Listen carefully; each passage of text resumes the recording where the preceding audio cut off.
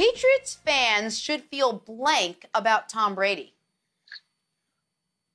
Melancholy. I mean, you're sad that it's over.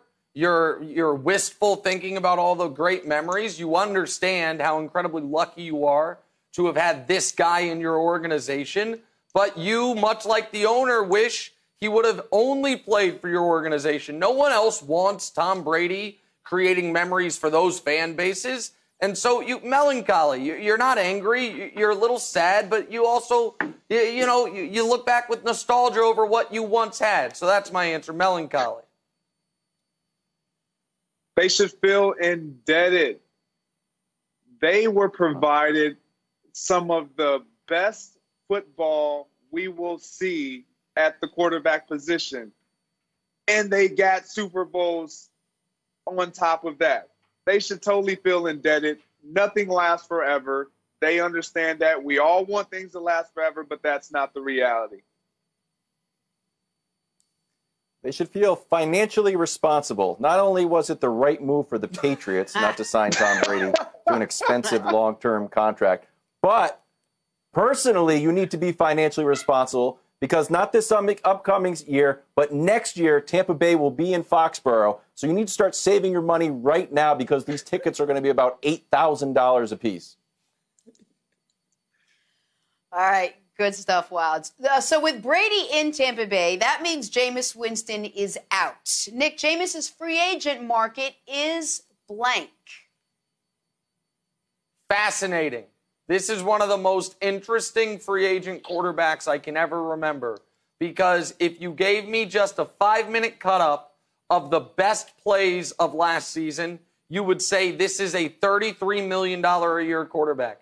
And if you gave me just a 5-minute cut-up of the worst plays of his from last season, you would say, wait, there was a strike and we had replacement players? Nobody told me. So I don't know what you do with that. His upside is top 6 or 7 in the league. His downside is one of the worst quarterbacks you've ever seen. And so what is the team that wants to take the plunge on that? Does anyone want to put their fan base through the ups and downs of it? I don't know, but it is fascinating to watch. Nick, I couldn't agree with you more, but I think it's dwindling. So I don't quite agree as far as fascinating. I think it's more so dwindling because you look at the options that are out there of teams, but then you look at potential quarterbacks that could be available options to these teams and a Cam Newton. So it's dwindling. You mentioned all his highs, but you can't take his highs without addressing his lows. And so I think his window of opportunity for these teams are dwindling. I think this cold market for Jameis is Bruce Arians' fault. This whole no risk it, no biscuit, Jameis bought into it. Hey, coach, I risked it. I threw 30 interceptions, and now I have no free agency market anymore. Why Bruce Arians is getting off on this scot-free is crazy. All right, I like it. On to Cam Newton now. Greg, you mentioned Cam. Here we go with the Panthers picking up Teddy Bridgewater. That means Cam Newton is odd man out in Carolina. Nick, Cam will have a blank impact on his next team. Cam Newton will have an awesome impact on his next team. I try to have enough self-awareness that if my opinion is so far out of the mainstream on things, I realize I say to myself, well, maybe I'm missing something here. But on this Cam Newton situation, I'm just convinced everyone else is wrong and I'm right. We live in a world where Joe Flacco a year ago got 3 years, $66 million, where the Bears just actively traded for Nick Foles. We live in a world where you have Case Keenum gets a free agent contract. Remember that long neck character, Mike Glennon? The Bears were like, oh, we need him years ago. And nobody wants Cam Newton for $19 million. Nobody wants a guy who at the beginning, the last time we saw him healthy, wasn't 7 years ago. It was 2018. The first 8 games of that season, 19 touchdowns, 4 picks, a 101 rating, highest completion percentage of his career. He then got his shoulder wrecked, got his foot broke, and we haven't seen him since. Cam Newton, whether it's with the Chargers, if they're smart, or with it, maybe Miami, if they decide they want to redshirt Tua for a year, if that's who they draft, no matter where he goes, he will have an awesome impact because he's 30 years old and still a really good quarterback. Nick, I'm with you. I think he's going to have a positive impact wherever he ends up. Hopefully that is with the Chargers, because I would like to see him with weapons around him and a defense like he had possibly once in his career in Carolina. But for me, I'm with you, Nick. Cam Newton provides you everything that we're seeing out of, like, Lamar Jackson. He can run. Russell Wilson's, all these pocket passers, but also guys that have the ability to extend the plays and wreck football games with their legs. Cam Newton has been doing this since he entered the National Football League. And so his upside is still there. I like Cam Newton. I think an older Cam Newton is going to be a mature Cam Newton. I like the positive impact that he's going to make on wherever he lands. I agree, Greg. I think it's going to be franchise defining. Now, look, the one thing I can't defend is his Instagram font. It's terrible, and I know he's not going to change it, and it's just the worst. You know what else is great about Cam Newton, though? Do you know the Panthers nominated for the Walton Payton Man of the Year? Cam Newton. And as part of that, they have a charity challenge. And you know who won it? Cam Newton. So not only will he deliver on the field, he's a great guy, so kill that narrative. Off the field as well, he'll be a franchise-defining quarterback if you pick him up. I agree with you on the font. Hard to be mobile, though, when you're coming off Liz Frank injury, so we'll have to wait and see. Let's move on to Phillip Rivers now. The 38-year-old former Chargers quarterback signed with the Colts 1 year, $25 million. So, Nick, I ask you, Rivers' first season in Indy will be blank. A train wreck. Indy. Come on, Chris Ballard. You had done so many things right.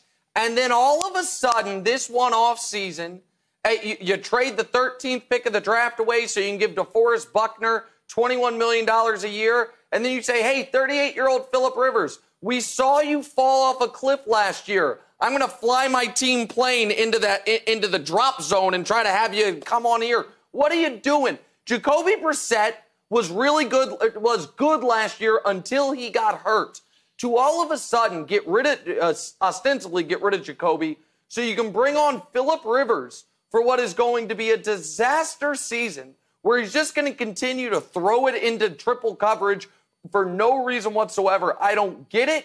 I don't understand the move. It's not going to end well. And the Colts had a great opportunity because the Texans are run by Bill O'Brien to step into the void in that division. And they bring in Phillip Rivers. What are you doing, Indy? It's going to be a train wreck, Greg. Nick, again, I'm with you. If we weren't in this social distancing deal, I would high-five you. I would come and give you a hug. It's going to be consistently inconsistent. This is who Phillip Rivers have proven to be his entire career. I don't understand, as you just mentioned, why a team who was trending up both defensively and offensively goes out and gets an older quarterback who has proven to be inconsistent. I get it. He has some flashes where he's really good and he's potentially a Hall of Famer.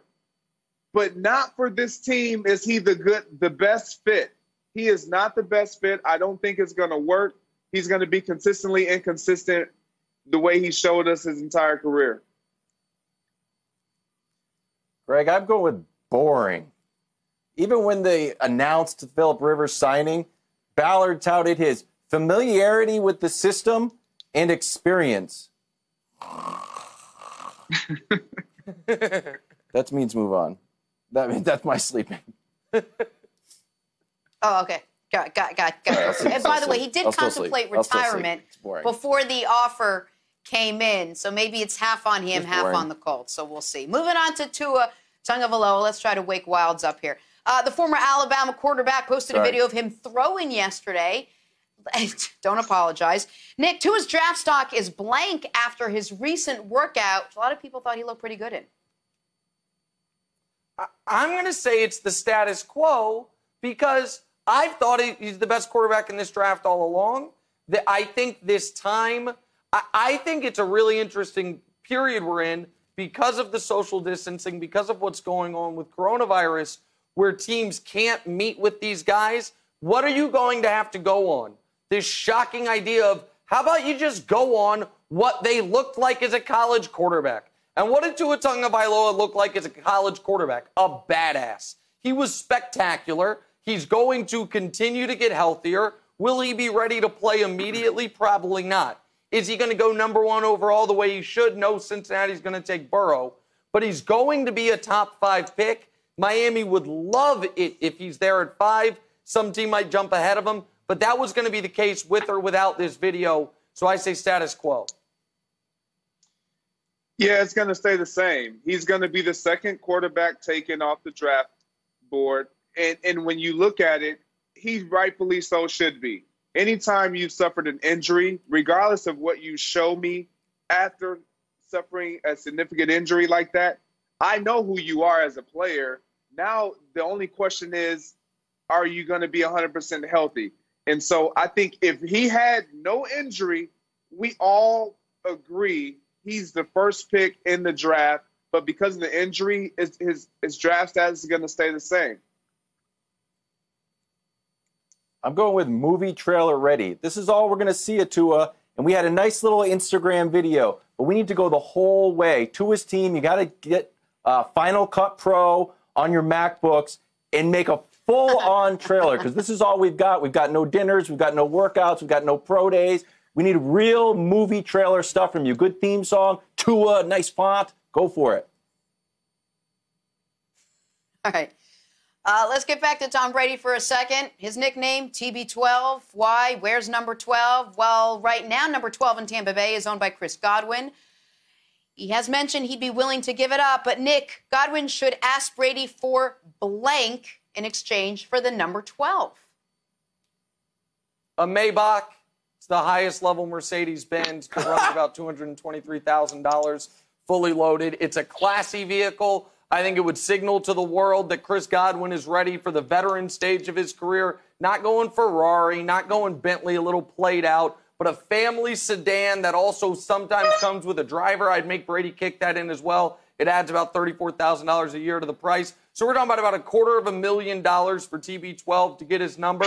And Chris Godwin gets a car. You don't want the cash. There's tax implications there. You want Brady to buy you the car, pay the taxes, and we're all good. So I'd say a Maybach is the correct answer here. Wow. No, he shouldn't ask for anything.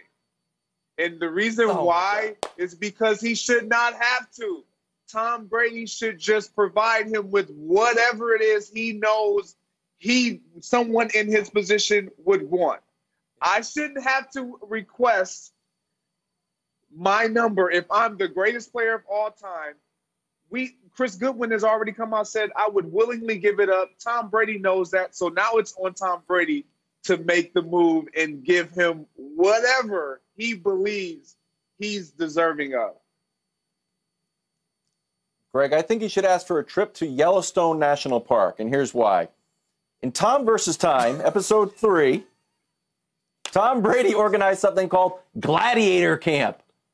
And they rode ATVs, and they worked out, they drank, special TB12 protein shakes. Jenna, I know you would like those.